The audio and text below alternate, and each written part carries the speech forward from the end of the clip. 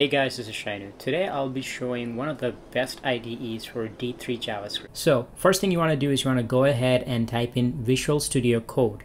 And it's not Visual Studio because a lot of people get confused between the two. What we need is Visual Studio Code, and it has the blue logo. You want to go ahead and select the download option and then choose the version that you have. If you have Windows, use that. I have a MacBook here, so I'm going to go ahead and select the Mac option. It's going to take some time to download. It's being downloaded in a zip format, so we need to unzip it. So let's just click that and it's going to automatically unzip for us. And as you can see, it's unzipped for us. So I'm going to go ahead and drag this into the applications. And once you have that there, we're just going to go ahead and launch it. So I'm going to try to find Visual Studio here, open it up and select open. All right, so we do have some configurations that we need to do. I'm just going to choose the dark version. It just looks better.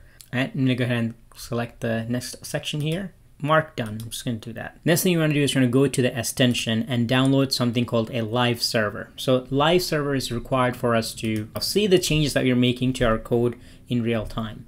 So I'm going to go ahead and choose the install option here. Make sure you're looking for something that has like a purple logo and it's by Ritvik Day. All right, so it looks like it's installed. Once you have live server installed, you want to go to code and then to preferences and then to settings. And in the search setting, you want to type in autosave.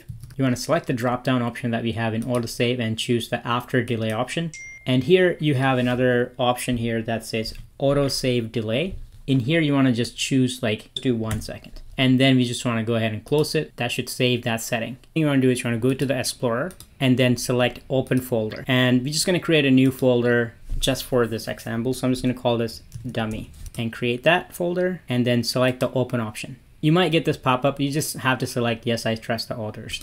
And in the dummy folder, we're just going to select it and you should have a little option to create a new file. So let's do that and name this test.html. You don't have to name it test.html. I'm just trying to show you how you can run this code in real time. I went to this website called blocks.org. This is a very good website if you're starting off your learning process in D3. It has a lot of references, a lot of good references. So I'm just copying one of the codes that I found there and pasting it here and saving this. And once it's saved, what I'm going to do is I'm going to go to test.html, right click on this, and then select open with live server. And you can see that the chart that we copied from blocks is showing up here. So let's make some changes to this. Let's actually make the lines black. So I'm just going to put 000. So as you can see, anytime you make a small change, it's just showing up right away. And let's just put it back again just to show you that that's what we need to do. So you can see it's going back to the orange color. So hopefully you guys found this video helpful. If you have, make sure to like and subscribe. I'll see you guys in the next one. For now, bye.